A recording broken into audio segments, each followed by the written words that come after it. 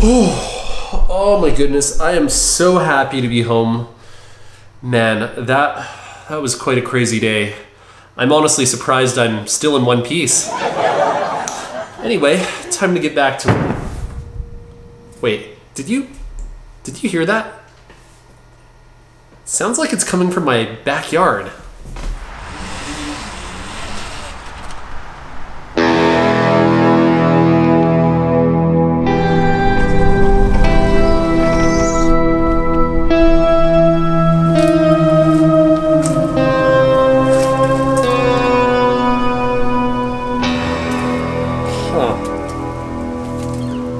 This is so weird. It's like breaking my brain.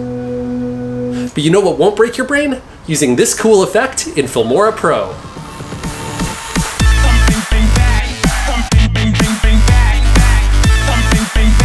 Hey guys, welcome to Wondershare Filmora Pro. My name's Jony, and today we're going to be looking at this really cool leave color effect inspired by Marvel Studios' WandaVision.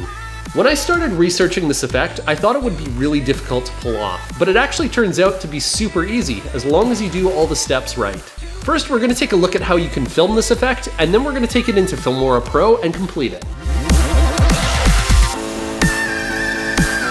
When you shoot an effect like this, it's important that the color that you want to have pop out is not the same color as one that appears elsewhere in the frame.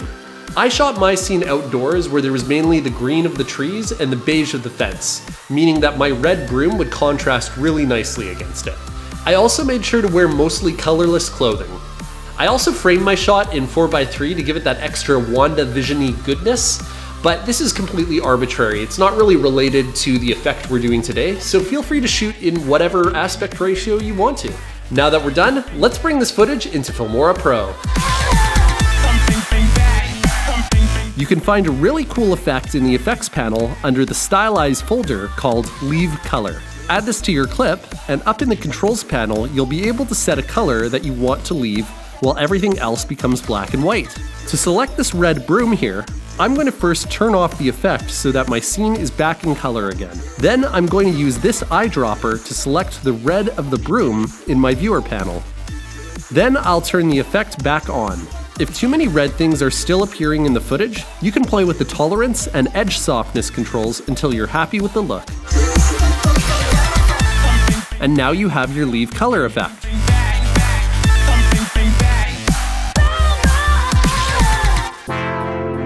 If objects that aren't supposed to have color still have color, you can fix this with a few more steps.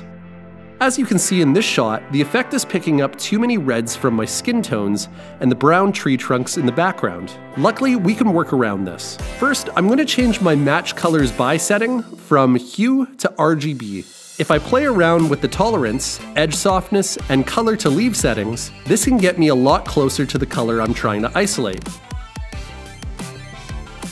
Though you can still see a little bit of red on my face. So what we'll do is we'll take our video clip, unlink it with the audio, and duplicate it onto a track above, just like this.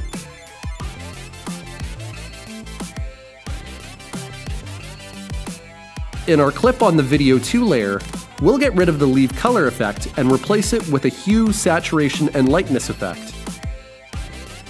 Under Master, set the saturation to -100. Now your top clip should be black and white. Use the pen tool to draw a rough mask around your object.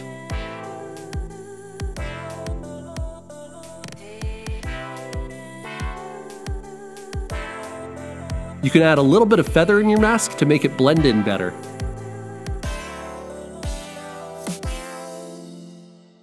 In the mask settings, click on Invert. Now your colorful object should be back, and you can keep any other troublesome objects with color from getting into the effect. And if your object moves around a lot, you might need to keyframe your masks.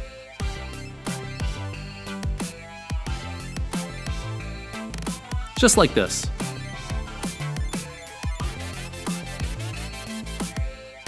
And there we have it, the leave color effect in our black and white shot. One last thing, I made our skit in 4x3 by creating a transparent plane on top of all the footage.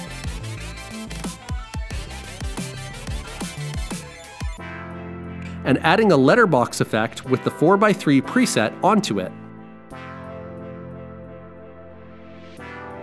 This is what it looks like. What kind of projects would you use this effect on? Let us know in the comments down below. Don't forget to subscribe, and remember, there's no limit to what you can make. Let us know in the comments down below. I've been Jony, and wait, that's not how I end a video. How do I even end a video? I can't remember.